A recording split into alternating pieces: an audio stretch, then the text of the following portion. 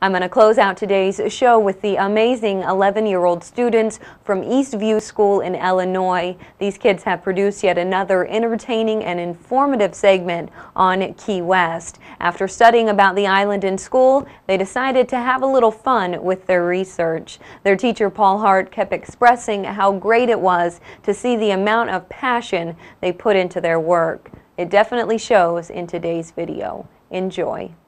Not quite live from the gem of the Fox River Valley, Algonquin, Illinois, USA, it's Good Morning Eastview. Starring Sir Smokey the Dog. Cool. Featuring the research space full of rigor news team. And now, ready, steady, go! It's Good Morning Eastview.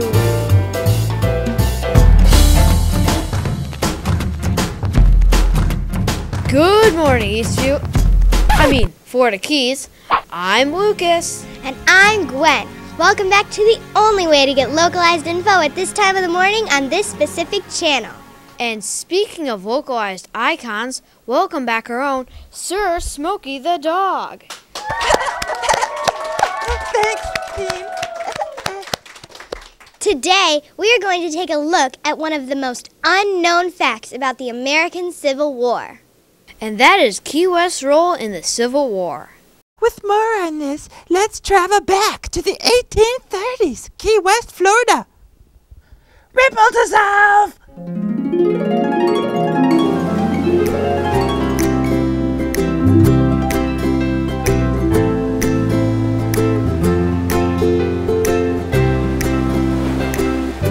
Around 1830, many of the residents of Key West were immigrants from the Bahamas. We called ourselves Cox. We lived here during the Civil War. I hear the United States was deciding about slavery being right or wrong and just which states could own slaves. The southern states needed their slaves to work on the huge plantations.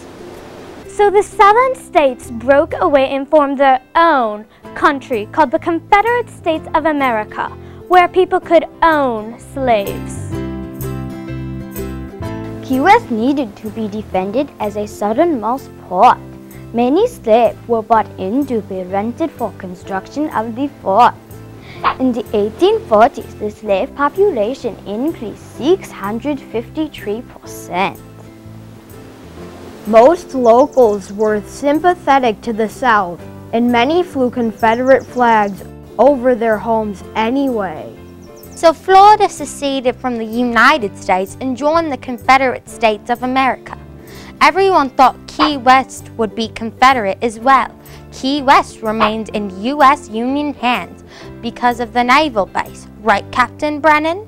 I took possession of the city while it slept. Key West played a major role during the war because of its location.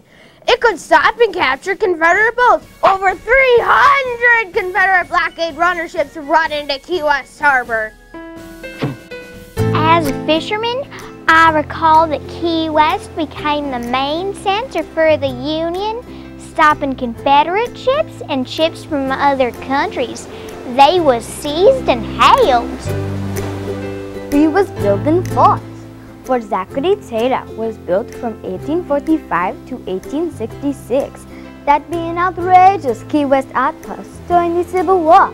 It saw no action, but we was glad it was there. 70 miles off Key West, Fort Jefferson was on Garden Key in the Tortugas. It was the largest brick fortification the U.S. had.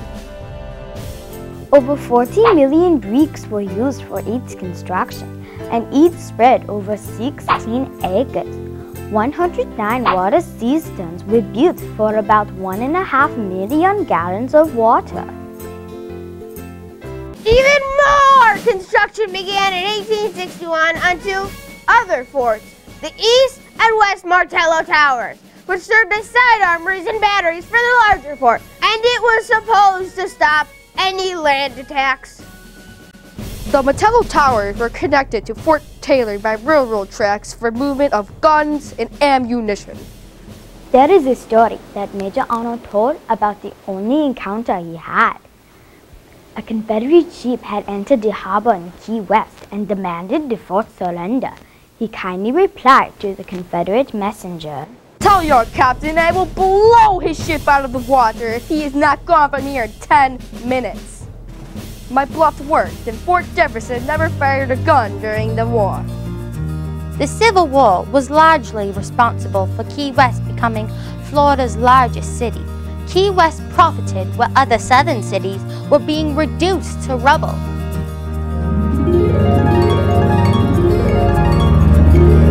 The American Civil War began on Friday, April 12, 1861, and ended on Tuesday, May 9, 1865.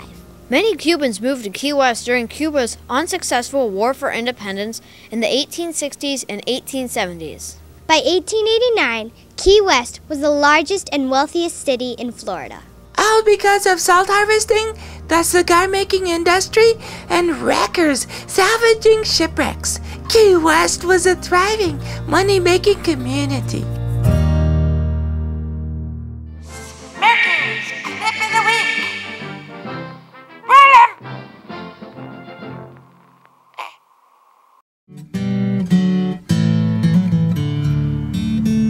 See the sun?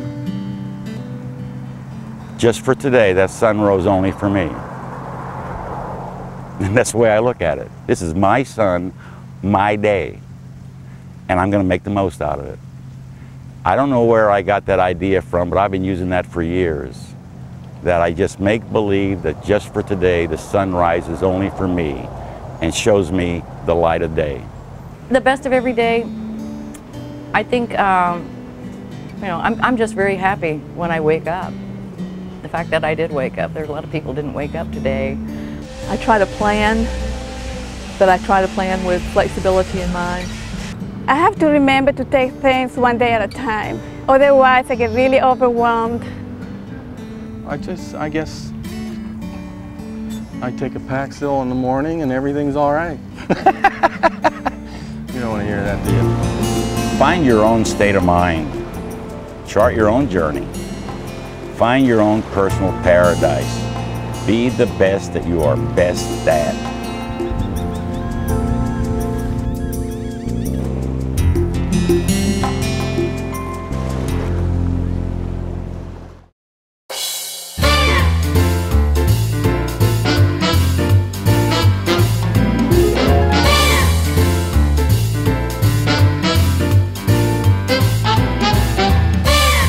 Well, that's about it for Good Morning East. Florida Keys this week. I'm Lucas. For all the morning crew here at 540 Longwood Drive, I'm Gwen.